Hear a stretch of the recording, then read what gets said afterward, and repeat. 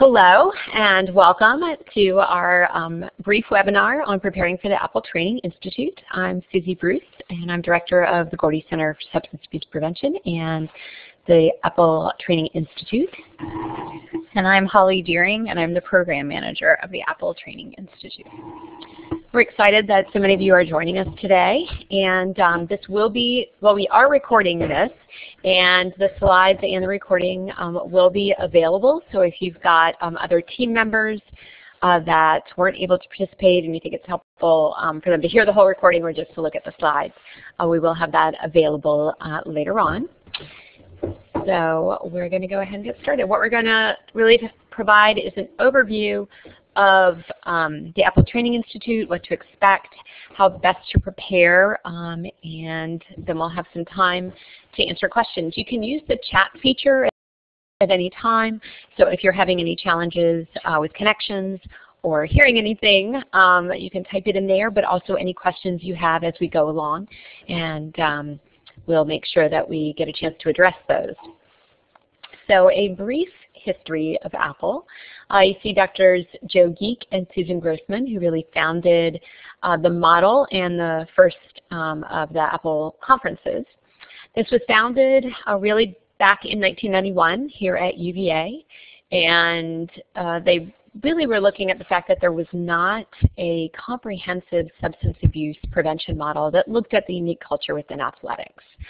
So they put their heads together, Joe Geek from the sports medicine side and Susan Grossman from the prevention side, created this 7-part model and then presented it to the NCAA, saying we think that there's value beyond just what we're using at UVA and that other institutions could benefit from this. And the very next year we had our first Apple conference in January '92, and we've been doing it every year since then.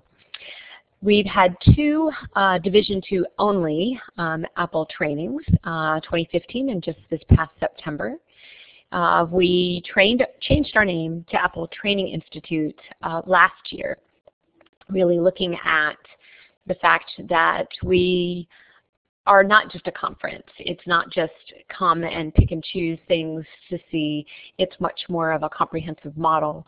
We have sort of faculty, there's some specific things that there are expectations of the weekend and the following year. So as you probably know, we are funded significantly from a grant from the NCAA.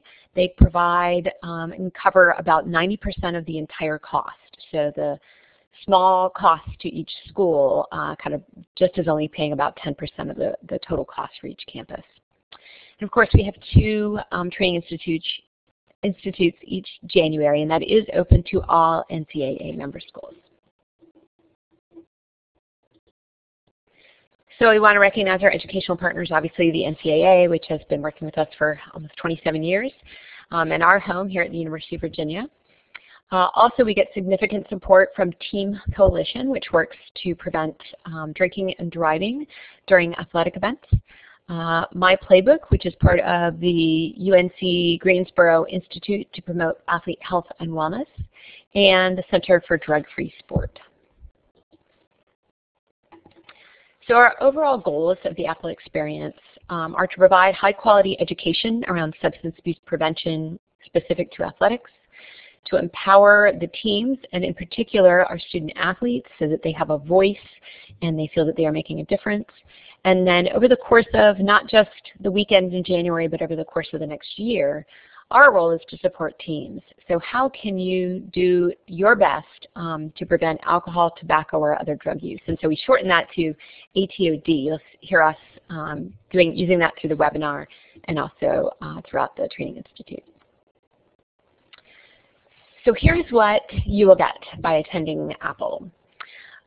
You will be completing a survey that will help you get a really good assessment of what's going well in your athletic department as well as areas to work on. You're going to get a lot of ideas. We try to have as much networking as possible. There'll be opportunities for campuses to share ideas, informal presentations, and informal networking. We'll hear about best practices. We have some really amazing speakers and experts that can also potentially come to your campus. And by the end of the weekend, you will have a plan that you created with feedback from us that we believe will be something that you can actually accomplish within the next year. We have specific learning outcomes. So we know from a lot of evaluation over the past couple of decades that when you leave Apple, you will have better relationships within your team, your administrators and student athletes. Clearly, you'll understand the Apple model. You'll feel much more empowered to impact problems on your campus. We do a lot around bystander intervention, so your student athletes will have better skills in how to help their teammates, and that flows right into the leadership skills. You'll have a lot of great information about impacting ATOD issues, specifically around student athletes, what really works, what to avoid, and again, you'll have that action plan. So here are the 7 slices of the Apple model. We look at everything from their first interactions with a potential student athlete through recruitment. What are those expectations and attitudes that are being sent out formally or informally to your community, to parents, to potential student athletes? What actually happens on your campus? What are your policies? What kind of educational programs, drug testing? And then the follow-up of when someone breaks those policies, maybe gets a positive drug screen, what kind of sanctioning do you have in place? And how are we referring student athletes who might have a more serious problem and getting effective counseling? So those are the 7 areas, and each campus will be completing a survey that looks at how you're doing in each of those 7 areas. So I'm going to turn it over to Holly, who's going to be talking about how to prepare for Apple.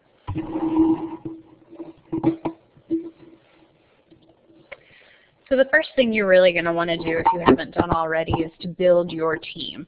And as we've said before, you can bring a team of at least 4, but no more than 6 members. And our only requirement is that at least 2 of them have to be student athletes, and 1 needs to be some sort of administrator. A lot of times we're asked, what is the best makeup of the team? You know, who should I bring? And really it boils down to what is best for your school and what will help you succeed. Some schools bring 1 administrator and 5 student athletes. Some, bring a different breakdown and variety. It really is about what is best to help you succeed. Is there a coach that is an ally, an athletics trainer? Is it perhaps someone in health promotion, a health educator that would be really helpful for you to move your program forward? We've had from smaller schools people who work in residence life. It really boils down to who are your allies, who are your support team, so that you can take your action plan back to your school and really implement it. All individual members need to register by November 15th, and this has been, you as team contacts have that link. As a team contact, you also need to register yourself, and it's a chance, so then you send that out to them and they will register. Lauren will begin confirming your team rosters in November, just to let you know who has registered, because oftentimes, as we know, we send out emails and they get lost. So that'll give you a chance to confirm your team roster and make sure we have everyone signed up who needs to be signed up. If you're interested, we just created this last year, actually it came out this summer, a really great recruiting video. It's about 2 minutes long on kind of what is Apple. We have representatives from Apple faculty, administrators, student athletes that are sharing why they believe Apple is a worthwhile experience. So if you're looking for just a quick kind of commercial to send out to people at your school to generate interest and buzz, we highly recommend using that, and that is located on our website, appleathletics.org. Other questions we often get about building the teams are the requirements for student athletes, and we don't have any set requirements. We really leave it up to the individuals to decide. However, it's important to perhaps not bring a whole team of graduating seniors, just because that will lose your momentum as you're planning your action plan that sometimes will take a whole year, and you want that younger leadership to take place. However, certainly if you have a rock star senior who who's really making a difference and can do a lot in a semester, it's still a great opportunity to bring them. It's just important to think of the makeup of your team. Think about the student athlete sports teams they're representing. Are you having a good mix of males versus females, and so that all the voices are being heard? Now we know that occasionally team members drop out. So sometimes students suddenly have practice or something they didn't know about, or another administrator gets a job at a new school. So this does happen. Please let us know immediately of any changes. You can do replacements. In fact, we prefer for you to replace an individual with another individual. So like you see in our example, for instance, if a male student athlete drops out, if you could replace them with another male student athlete, that would be preferable. As the time gets closer and we start to hit January, if replacements are not made, we do have additional fees to help cover our costs since we have already made a lot of our expenses by December. The next thing you should have already done and are perhaps already working on is our athletics department baseline assessment. This is a long survey, especially if you're new, you're not quite prepared, which is why we attached a PDF version to your email that was sent out so you can print it out, review it, share it with other people in your athletics department to get the best answers. My best advice for folks who are new is don't stress.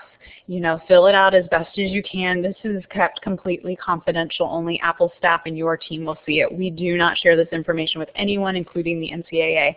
But it is so critical that you do this because all of our discussions, for the most part, on Saturday morning in particular, are based on the results of this assessment that really breaks down our 7 slices of the apple and gets into that in-depth core part of our programming and our curriculum. So it's really important that you do get it done and do it thoughtfully, but also at the same time, if you don't have the best score, that's okay. That's why you're coming.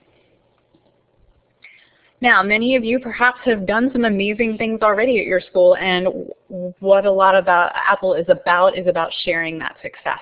We are not existing in a vacuum and in a bubble, and we are all here to help each other in substance abuse prevention. And so we want folks to share their great programs or campaigns that they've done. In particular, if you are a previous Apple institution, we would love for those schools to highlight work that they've done in their action plan. So a student athlete mentor program, an educational program, that sort of thing would be excellent to share.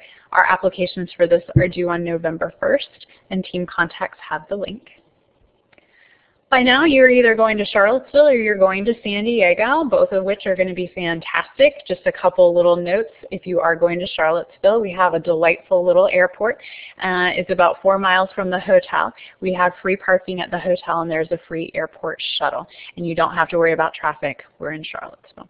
Now, in San Diego, that might be a slightly different story. We are at the Hyatt Regency Mission Bay and Spa and Marina. And the San Diego airport is thankfully only 6 miles to the hotel, but again, bigger city, there is a bit more traffic. You will need to arrange your own transportation to the hotel. And the parking is about $25 a night. It's going to be based on their 2018 rate, and of course, we do not know that yet. We at Apple make all the hotel arrangements for you, and it is covered in our grant is a shared double occupancy hotel rooms. And so what this means is that you will be placed with another individual.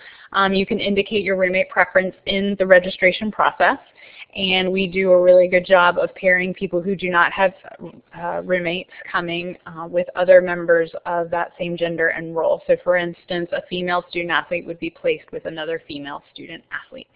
However, that's not your thing, totally fine. We have single rooms available for an additional cost of either $109 in Virginia or $168 in California. The link for payment is provided upon confirmation email when you do your individual registration. We do have great wireless internet in the meeting spaces and guest rooms, and of course there are workout facilities because these are athletes. It is important to note that each person will need to provide a debit or a credit card to cover incidentals. These cards are not pre-charged. It is just simply there if someone decides to get room service or a movie or anything like that, that is needed. And so for our students who perhaps don't have credit cards, it's important to know that you perhaps will need to take care of that, but there's no charges. Our grant takes care of everything on the master bill other than some random incidentals from time to time. And as I've said before, we are your one-stop shop. We make all of your hotel arrangements. So if you have any changes that you need or any questions, we take care of all of that for you. You will not get a confirmation from the hotel directly. Again, that is all run through us. We understand that student athletes like to eat, and they eat a lot. So we will provide plenty, hopefully, of food for them. All of our meals, starting with Friday dinner through Sunday breakfast, are going to be served buffet style. We find that this works best to accommodate all the many dietary requests. We do provide snacks on Saturday afternoon. And of course, if there's any dietary needs, please let us know on our registration form so that way we can make the proper accommodations. Again, we're also asked what to bring to Apple. Our dress is pretty casual. Again, it's half student athletes are at the weekend, so it's just important to be comfortable in khakis and jeans. It's often cold, so sweatshirts are often appropriate to have. We do have an indoor pool in Charlottesville, and we are about a mile, I believe, from the beach in San Diego. So feel free to pack a swimsuit or have your students pack a swimsuit. In terms of materials, we're going to have notebooks and pens for all attendees, but it is always helpful for at least one individual to have a laptop or an iPad to use for the action plan that must be submitted online prior to departure. So, what happens when you're at Apple? So, there you see our smiling faces. So we have a check-in. There are two levels of check-in. So one is the hotel check-in to actually get your room, and then a separate check-in, usually very close by, for the actual training institute. So you see our happy Apple staff here with all of the cool bags and materials to get out to everyone. So we do ask that not just the team contact, but each individual checks in at the Apple registration table, because we do have a short pre-test for everyone upon arrival. As we've said, one of the reasons we've been doing this for 27 years is that we collect a lot of data, we do a lot of reporting back to the NCAA, and because of that we can show the impact that just the weekend experience makes, but also what happens over the course of the next year. And when people turn in their pre-tests, then they get some of their cool Apple swag and materials. A few more things to expect over the course of the weekend. We will evaluate every session. That is, for the most part, an online, web-based evaluation form. There will be a brief post-test on Sunday before people leave. We do have a lot of fun things like team photos, so we'll be doing those on Saturday. And then you'll get a copy, a hard copy, a printed copy on Sunday. And you can see sort of an example, and that's our great partnership with Team Coalition. And of course, lots of opportunities to network. So a little bit about the presentations you'll see. Our Apple faculty will be giving the keynote presentations, or the overall understanding of how alcohol can impact athletic performance, what the Apple model is, what are best practices, how you can apply that so you get all of the tools you need to create a specific action plan for your campus. But we also have a variety of breakout sessions that cover the topics as you see, and particularly around nutrition, hazing, lots of models from schools that have attended Apple that are sharing what their action plan was, how they were successful, how to avoid pitfalls and problems as well. We will be offering, for those that are attending the Charlottesville Training Institute, we'll be offering sort of a pre-conference on Step Up, the bystander intervention program. So it'll be a most of the day facilitator training. So at the end of that day, you would then be sort of certified to deliver Step Up training. And you will have enough materials you could go back to your campus and facilitate and train others in how to give this program. So Step Up, if you're not familiar with it, is a bystander intervention program. It was designed at the University of Arizona specifically around student-athlete issues and has been endorsed and funded by the NCAA. So it looks at not just sexual violence, but a wide variety of health and issues around for college students, and how to train student-athletes and others around how to intervene when they see a problem situation. So that's what Step Up is. We know some of you may be using Step Up on your campus already. So if you're wondering, would this be helpful or not, we did this last year as a pre-conference, and we had kind of a split. We did have some schools that were using Step Up already and wanted to get 6 people trained all at once, and so that's a great opportunity If you're not familiar with Step Up at all, but you say we're really interested, you can certainly come as well. It'll fit both of those sort of populations. So it will take place from 8:30 to 2 on Friday, again, just in the Charlottesville Apple. Obviously, we realize you will need to stay Thursday night, so it will cover a hotel room for Thursday night. You do need to register separately for this bystander intervention program. It is not required. You can come to Charlottesville and not go to Step Up, but Step Up is only available for schools that are registered for the Charlottesville Apple. So the registration for that is November 15th.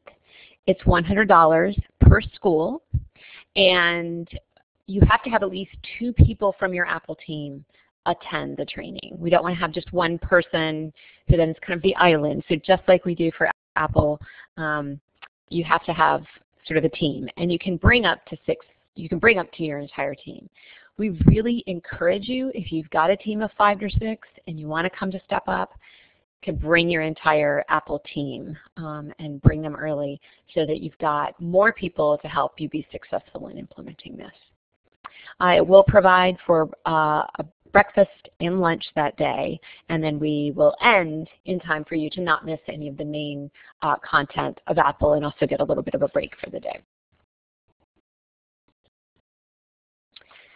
So back into the main conference, what will be happening.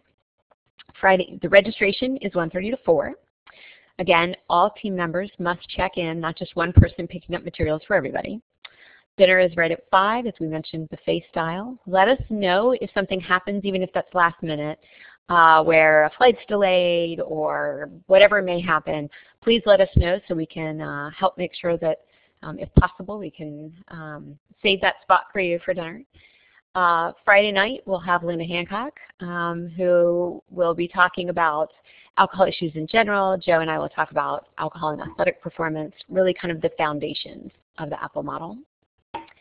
Saturday morning, we really focus on breaking those 7 parts of the Apple model apart, having a lot of team meetings so you really see how does this apply to my campus. And then the afternoon focuses on the various breakout sessions. Again, we'll have another team meeting, some dinner and networking. Saturday is also our team photo day. So we'll be doing that some on Friday, but also on Saturday. You can wear your campus attire, wear all your fun logoed stuff. You will get that printed copy when you turn in your action plan on Sunday, and we'll also send you electronic versions. Sunday you'll have an opportunity to share your action plans. We'll have a great closing keynote. You'll be submitting everything online. Then again, that post-test that each individual complete, and the online evaluations, which again, all participants are asked to complete the online evaluation. The next thing is after Apple. As we've said before, this is not just your come, sit, listen, leave. There are definitely things that happen after Apple, and we're really excited to share that so you can be prepared. First, you're going to meet with your Apple team to implement that action plan you created at the Training Institute. Lots of schools will create a student-athlete mentor program, or they're going to revise their policies, or here's some examples of Berry College's Blackout Shining Lights on ATOD event that they held at their school twice this fall. And so you're going to really go back and implement and make a change and a difference. We, as we said, are definitely evaluation focused, and so we're going to have 2 brief for team contacts only post-Apple surveys in March and again in October, and we're going to track your progress and what are your barriers, and it's also a chance for us to check in with you and provide any help you may need, assistance on roadblocks and how to overcome them, and tips and sharing best practices and resources. Of course, please keep our staff informed if you are the team contact and you perhaps get a new job at a new institution and leave, so that way we can make sure we're staying in contact with the right person from your school. We've got some advice we wanted to share from past team contacts that really just puts forth really how to prepare, we asked at one point, and it's really this idea of listening to the student athletes. We are The weekend will make up about 60% student athletes, and we start Apple with an administrator orientation and student athlete orientation. And at that time, the student athletes really hear that this is about them, and it's about them finding their voice and coming together to work as a team. And so as administrators, it's important for us to stop and to listen and to figure out, what our students are saying. And we really try to empower these students to find their voice and to really be that catalyst of change. And so that idea of coming in that you're willing to make change, and it's hard, especially those of us who have been working for a while at an institution, that we know all the things that are not going to work, right? So it's a chance to, but still kind of keep that in check and think about, what, we can make a difference. And sometimes it's scaling back our students' dramatically fabulous dreams of changing the world, and maybe let's figure out a bite at a time. But it's also coming in with an open mind and being willing to try some new things and make that difference. So it's, again, setting up for success. Even right before you come to Apple, it's scheduling a team meeting prior to Apple to review the expectations and format. We've had some people come, and a reason we do this webinar is because, especially for new schools, they're like, whoa, what's happening? We have to make an action plans, there's assessments. You will lose momentum if you're not prepared. And so having that expectation, and it could be, honestly, if you have a 12-hour drive, feel free to meet then. Go over the expectations, your expectations as their team contact, and also just the agenda. We'll send that out in December, the real detailed one, to start to get an idea of the sessions we're offering, the times that you're going to need to be there. It is a long day, especially on Saturday. We really try to fit in as much as we can and take advantage of being there. So it's a chance to get everyone mentally prepared for what to do. We do have a little homework, if you will, for all attendees, and it's really just this idea of asking 5 people, or having each person on your team ask 5 people, what are some of the biggest issues surrounding alcohol and drugs in our athletics department? Because there's only going to be 4 to 6 of you sitting at this table, and you're having really fantastic, in-depth discussions. And it's a chance for them to kind of take a survey, if you will, of what's going on, what are other students saying, what are the coaches saying, what are they seeing, and so that way that'll really enhance the discussions that you are having while you are at Apple. And again, just more voices from past team contacts. That how just stressing it is important to review the purpose and what to expect. A lot of our first-time teams, like we said, are a little overwhelmed at the beginning, and you just don't want that right out of the gate. So it's a chance to just kind of go in and say, hey, this is what we're doing. We just had our Division II Apple, and I started out with the student athletes and said, how many of you were voluntold to be here, and you have no idea why you're here? And I would say a lot of them raised their hand. And well, there's some fun truth to that, I think. Sometimes it's a tough sell that you're going to go talk about alcohol and drugs for a weekend, but it's a lot of fun and a lot of networking and a chance to really make a difference, and that's the big thing you can really stress, especially to your student athletes. So we just have some final reminders, again, of our dates. We send a good amount of emails with reminders, but November 1st, we really want those program proposals. If you've got a fantastic program that you've been implementing at your school, it's just a 30-minute session you would be presenting, and we really want the student athletes to also be presenting. It's a great professional development opportunity for them and a chance to share those amazing and exciting ideas. And of course, November 15th is our magic date, where all of the individual team member registrations in, our baseline assessment, and of course, if you want to come to the Step Up Bystander Intervention Training registration is due then as well. So we tried to lump it together, make it pretty simple, and give you a break. And then after that, you just kind of have to roll up back in January. So we're going to kick it over to you all for any questions you may have at this time. And let's see. Okay, we have a question. Is there any free time to explore the area? We'll be honest. We keep it pretty jam-packed. There's very little breaks. So truly, if your team wants to come in and really explore, we would suggest coming in a little earlier or perhaps staying a little bit later. If your team needs to stay an extra night, So come in on Thursday or stay through Sunday night. That will be an additional cost to you as the team, however, and that's just that our base rates that we have from the hotel. And you can certainly email us and we can set that up for you. Don't do the hotel registration through the hotel at all, even for those extra nights, because that just throws things into a bit of a tizzy. So if you need extra nights, please let us know and we can work out the cost for you and you will pay us directly for that. Let's see, we have another question about Step Up. So do I have to bring my entire team? So you don't have to bring your entire team. We understand you may have student athletes who can travel first thing Friday morning but wouldn't be able to come Thursday night. So we do just require you have at least 2 members of your team and not someone who's not already planning on coming to Apple in general. But the more people you can bring, it makes it so much easier when you're back on your campus to have more people who've gone through the facilitator training. So what we'll do is you'll see the Step Up program itself. And then we will talk about sort of facilitation skills that are specific to Step Up. You will get copies of all the slides, all the materials. You'll have hard copies in a nice little training binder.